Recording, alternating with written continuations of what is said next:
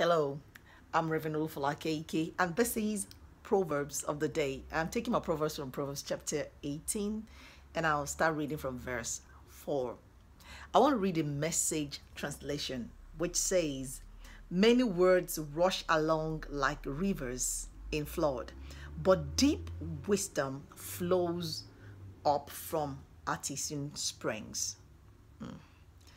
Verse 6 says, "The words of a fool starts fights.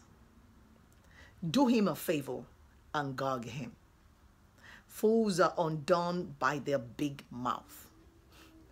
Their souls are crushed by their words." I love this Proverbs because it keeps talking about, your mouth, your words. Verse 20 says, "Words satisfy the mind as much as fruits does the stomach.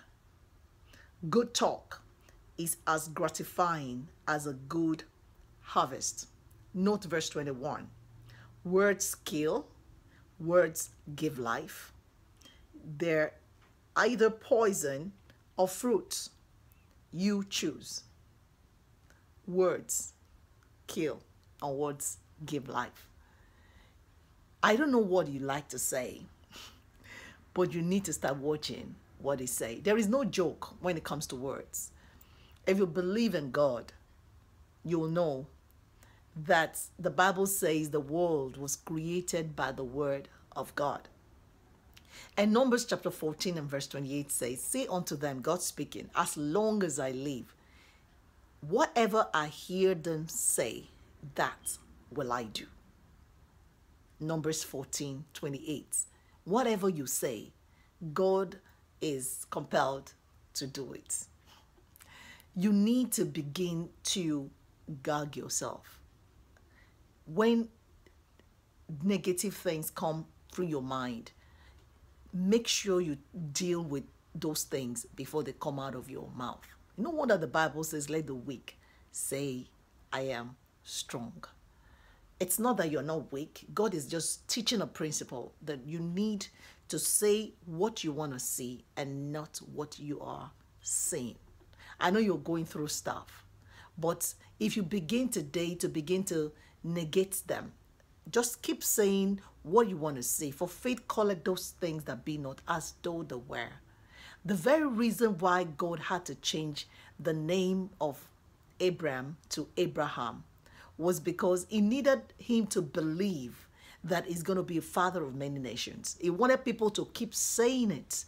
And the more they say, the more he hears it, the more they ask of his name, and he tells people, "I'm Abraham." He's telling them, "I'm the father of many nations."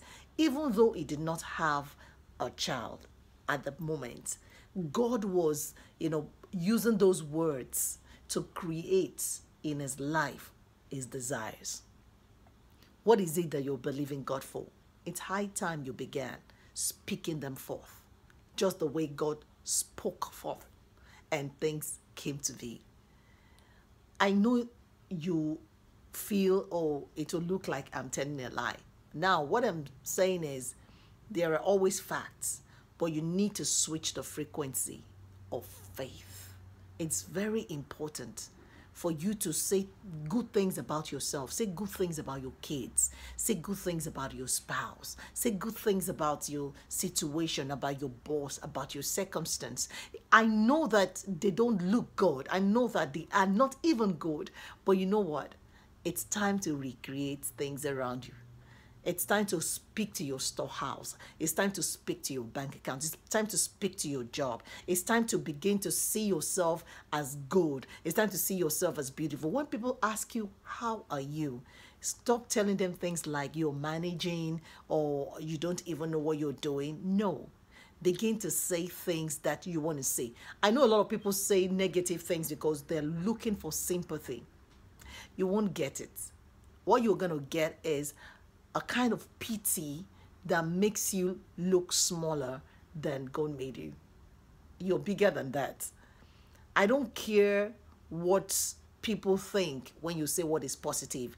Don't think, "Okay, well, if I now say exactly, the opposite of what I'm feeling, they may not help me. Your help does not come from men. Your help comes from God. He's the one that will cause the heart of men to give to you. Live your life pleasing God and leave men out of it. Live your life, staying on the word of God. Live your life doing what the word of God says. And you'll be amazed that your life will begin to turn around for the good, the better, and the best. That is my prayer for you today. Remember, a proverb a day will drive out stupidity out of your life. Gag your mouth and stop saying things you don't want to see any longer in your life. God bless you.